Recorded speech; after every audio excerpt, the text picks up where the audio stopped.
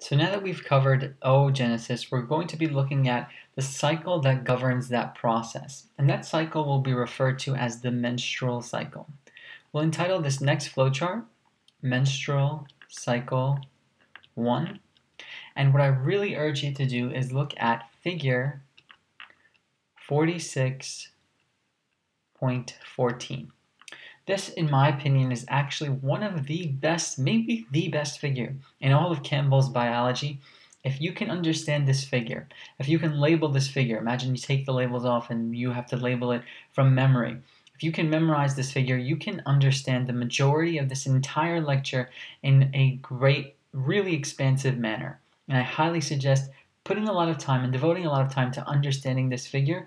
Much of what we're going to cover now is going to look at this figure in more detail, but again, that figure is a nice summary of everything that we'll say from this point forward and towards the end of the lecture.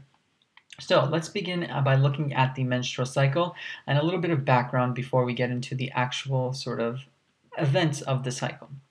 From the background's perspective, what we first want to do is a basic definition of the menstrual cycle. And a very simple way of understanding it is that stating that it is just going to be the thickening of the part of the uterus known as the endometrium. Remember, the endometrium is the inner part of the uterus where the embryo will implant. You need to thicken it in preparation for that implantation. And this is going to be before ovulation.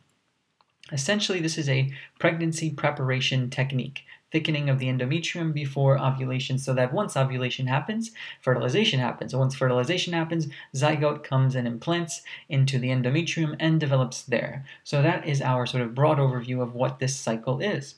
Now, what we want to sort of hash out and sort of compare it to is something that's also seen in the animal kingdom called the estrous cycle. So this is different than the menstrual cycle. The estrous cycle is going to be a cycle in which we see an animal display an increased amount of fertility at this time. We consider the animal to be fertile, and also a common phrase used for the estrous cycle is the fact that the animal is in heat. In the sense that when we say something is fertile and it's in heat, we're simply meaning that the animal is sexually receptive. It is capable of reproducing at a higher rate and at a much more successful rate at this time. So receptive. Specifically, this is going to be a cycle because the sexual receptivity is going to be at only certain times of a year. So it's going to be at a certain times of a year. A lot of times you see that animals will have increased sexual receptiveness. Thus, they are following an estrous cycle because, let's say, they are more likely to mate in the, let's say, prior to spring, so that when you have birth, 3, 4, 5, 6 months down the line, whatever it may be, the children are going to be born, the offspring will be born in the middle of spring. They'll have plenty of nutrients with plenty of plants, etc. That's all about the estrous cycle. What's of interest to us is actually the menstrual cycle. So this is different. Different cycle, different for the following reason. The menstrual cycle is also a cycle, definitely, but it's specifically going to govern an intermittent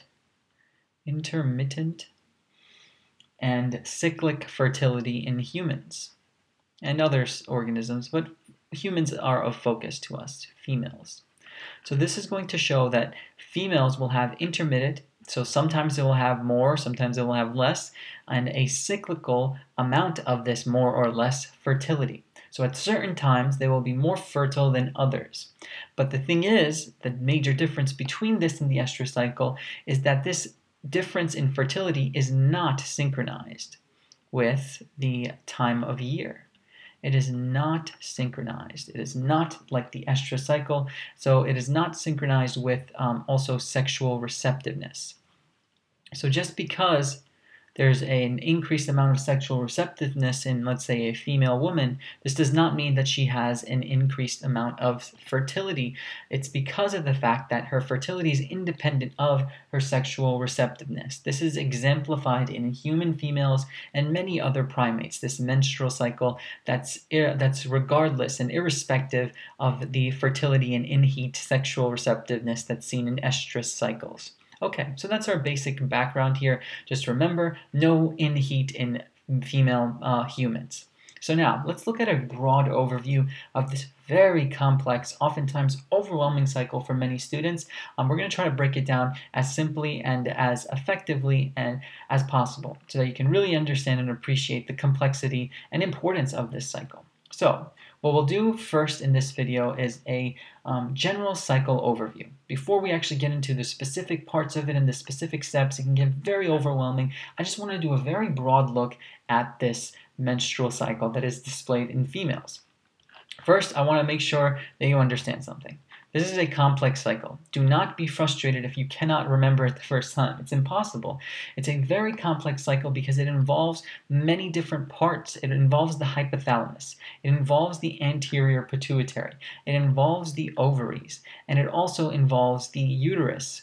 And in addition to this, it's not just the fact that these organs, these structures are involved. These structures are endocrinologically evolved as well, because they're going to release hormones, and those hormones are going to act on other hormones, and there's going to be many tropic effects occurring, all adding to the complexity. So let me show you a bit of this complexity by doing a broad look at the key glands and hormones of this cycle. So key glands, the key things that will secrete hormones of this cycle. Key glands plus hormones.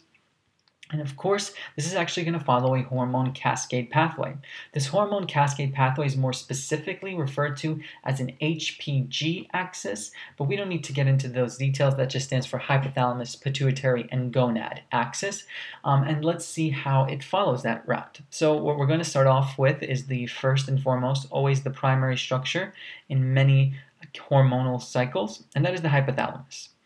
So we're in the brain. We have the hypothalamus. The hypothalamus is going to release and produce something called GnRH, gonadotropic releasing hormone. Remember, R stands for releasing. Releasing means it will cause a further event to happen. It will not inhibit, but it will promote. GnRH is going to go through the portal vein and reach what? GnRH always wants to reach the anterior pituitary. AP for anterior pituitary. This anterior pituitary will then release two very important hormones. It will release FSH, follicle stimulating hormone, and also LH, luteinizing hormone, both of which are going to go from the anterior pituitary. So we've covered the hypothalamus, we've covered the anterior pituitary into the uterus. Their sort of target tissue is into the ovaries, I should say. Their target tissue is the ovaries. So let's do that. So they both go towards the ovaries. Okay, that's their sort of target. Upon the excitation from GnRH, they're going to release FSH, and LH. Those will go to the ovaries. What is the ovaries going to take with this? What is the ovaries going to do with this message of FSH and LH?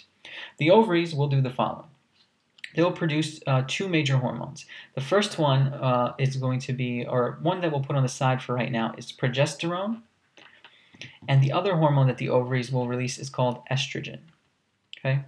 But specifically what we want to say about estrogen, because estrogen is a broad class of hormones, estrogen is going to be the principal sex hormone, the principal major sex hormone, much like testosterone is in males.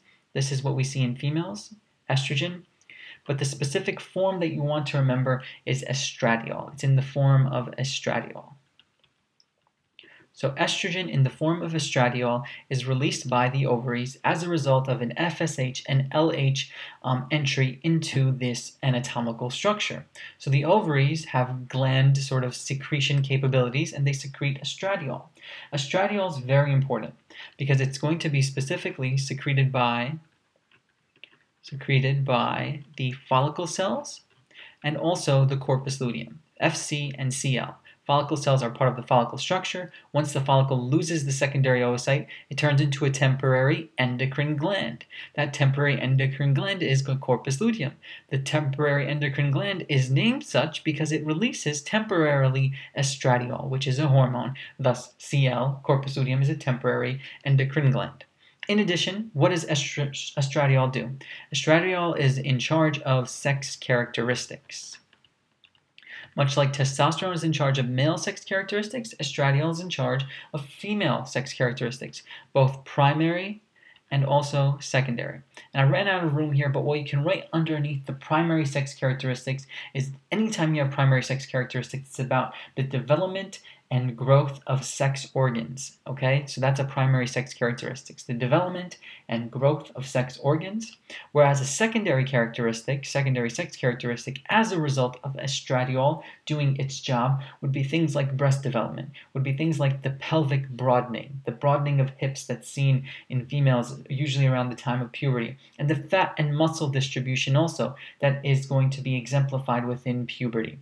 All of these puberty events that are physically seen, are known as secondary sex characteristics, and the primary ones are usually internal, the development and growth of sex organs. So that's what estradiol does. And estradiol also is going to be important for one more job. It stimulates the endometrium preparation. Stimulates endometrium preparation. What is the preparation for? The preparation is thickening, and that thickening is for a possible implantation of a zygote that has been fertilized. But that may not happen, and we'll see what happens if it does not happen later on. Progesterone is the other hormone that is secreted by the ovaries, secreted in a way that this progesterone will mostly be secreted specifically by the corpus luteum. So the corpus luteum secretes both estradiol and progesterone, but mainly progesterone. This is going to be a hormone that completes. So if we said that this stimulates endometrium preparation, this is actually what completes endometrium preparation. So let's write that down.